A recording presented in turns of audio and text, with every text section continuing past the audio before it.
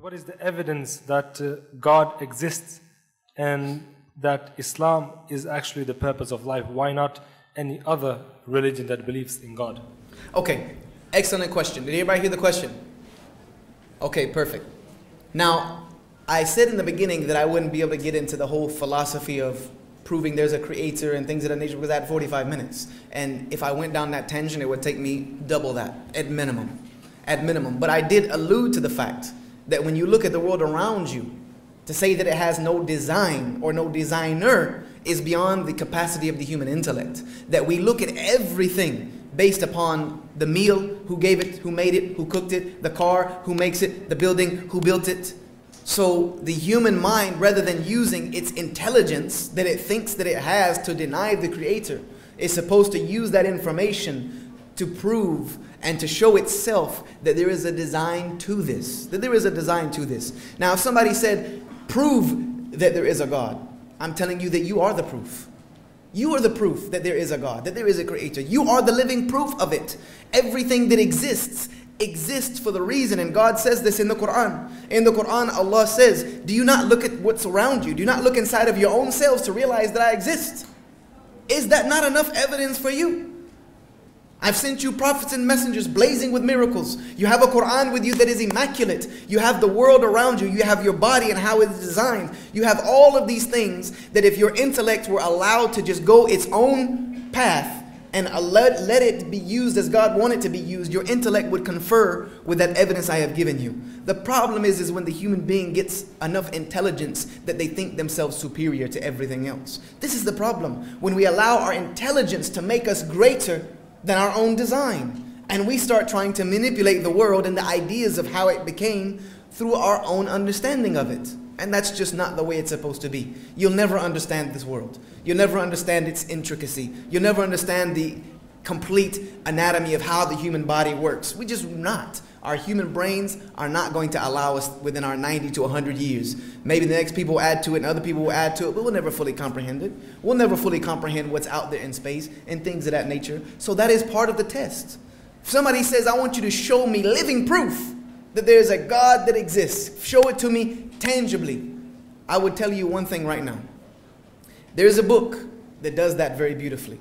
There's a book that will give you all of the proof that you need, that will be better than anything I can ever tell you. Do we have a table with the Qur'ans around? Go to the table where they are giving out information.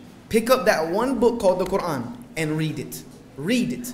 If you do not find within it the answers that you're looking for the purpose of life and the fact that there is a creator, then I can't help you with any words that I can say, because these are the words of the creator. Yes, they are translated into another language and you've lost some of the meaning, but they were enough for me. They were enough for our brother here, Yusuf Chambers, and they were enough for a lot of people in this room. So here's my request to you, and this is the only thing I can say to you.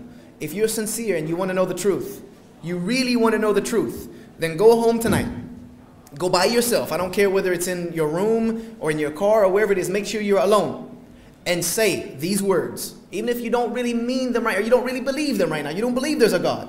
Just say these words and mean it. Say, Creator. If there is a creator out there that created me, guide me to the truth. That's all you have to say. If there is a creator who created me, guide me to the truth. I do that as a Muslim at least minimum 17 times every single day in my prayers. I ask for guidance to the right path. If you say that sincerely, and you're really sincere about it, and you're willing to follow that path wherever it may go, you will find the truth. Because it says in the Quran that we guide those who will to walk upright. Whoever searches for our ways, we will guide them to our paths. So if you're sincere about that effort, go home and do that tonight. You won't be left wondering. So that's as close as I can get to answer that question without a whole nother lecture about science and Islam and the Quran, and we will go on and on and on. Maybe we'll save that for my next trip in Norway, God willing. Yes, young man, who's been waiting patiently. Yes, my question is, can you summarize what you've just said? What do you mean summarize what I just said? Which part of it? Make it easier. Make it easier for you. Make it easier for you. You mean about the purpose of life? No, yeah. The reason for the purpose of life is to worship the one who created you.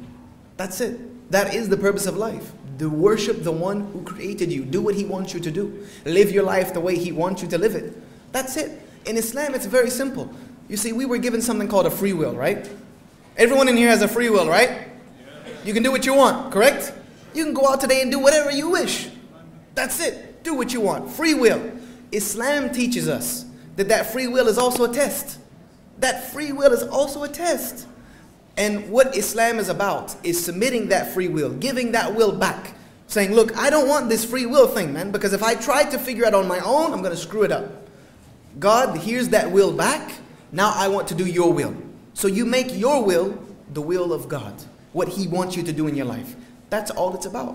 Because if we try to figure out on our own, we're going to screw up. We've done it too many times. We have to have guidance. And that guidance comes through the one who created us.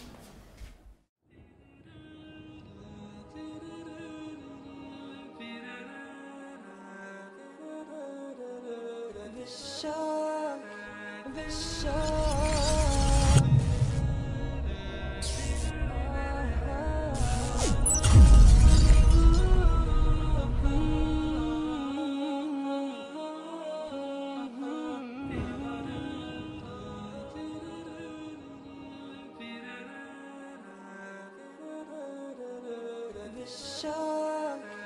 Yusha.